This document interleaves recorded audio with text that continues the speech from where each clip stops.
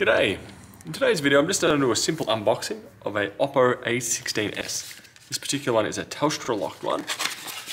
But if we open up the box itself, we see that, and we have one Oppo A16s. It's a 4GB model, 16GB of storage, and this one costs around 229 Australian dollars prepaid. This, I'm assuming, will slide out like so. Box itself doesn't feel quite to the same level as Apple, but still feels fairly rigid, solid.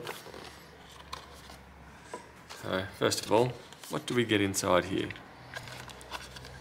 Hoping a cover or a case. Bingo.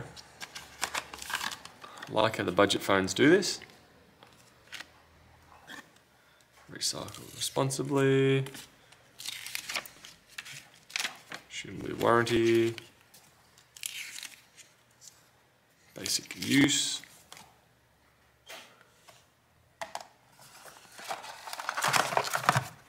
So, must have a headphone jack.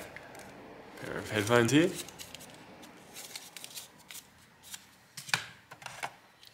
I have a Type-C charging cable, USB-A to Type-C. And the charging block itself, which looks to be 5V 2A, so don't expect really any quick charge off this, or fast charge, but that should be still okay.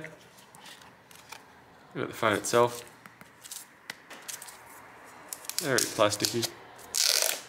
And I see that they've gone very much a S20 fan edition look to it, especially with here. Comparing it to one here.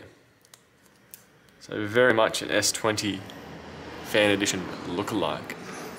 We do have a glossy material rather than a satin material on the Samsung. Do have pretty much all the Oppo details here, how to actually contact them. It's a full street address with the model number CPH2271. Buttons themselves. Kind of different approach. SIM tray up here. Press and hold the power button. Does feel fairly rattly, the clicker, or the power button. The volume up and down do feel better. Let's pop this open here. Let's see what we get. We have single SIM and SD card support. The front of it does look similar to like an A20 and a Samsung A20, A30, with the back of it looking similar to the S20 fan edition. Looking at it, we do also have just a film protector installed on there, which seems to be what Samsung is also doing nowadays. So off the screen, the viewing angles of it to me don't look too bad. I would be guessing we're an LCD, not an OLED on this particular one. Just being how there's a slight discolouring around the edges there that I can see when I tilt it around. But overall, still an alright screen. We are definitely running at 60 Hz. Later. Next. Do you like the lack of actual settings that you have to click on to get there, as opposed to something like an iPhone?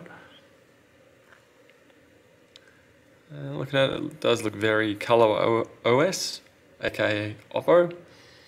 It will be out phone, Android version 11, octa-core, 4GB of RAM, 49.1GB available. Yeah, looking very Oppo. Anyway, let's see what it looks like in here.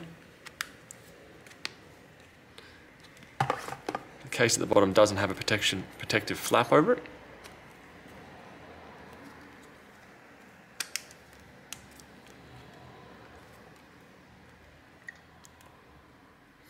Very much reminds me of a Poco M3 in size and just feel of the buttons. So if you're familiar with that, probably be rather familiar with the overall performance of one of these. Anyway, hope that helps, and I'll see you later. Bye.